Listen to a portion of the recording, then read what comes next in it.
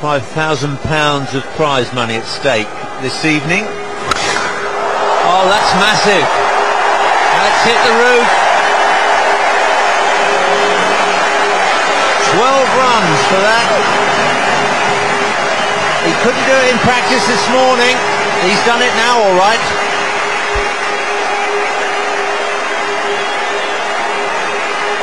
Matthew Fleming trying to get it up there, trying to get the low full toss of York, and he's got it slightly wrong, and that's a massive hit.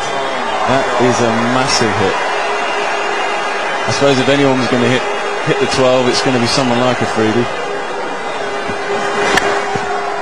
Oh, Gazza, good comeback by Matthew Fleming. That really was a monster. He got a tremendous eye, Afridi. And it did sit there for him, but that still takes some hitting. That's a massive blow. Look at that.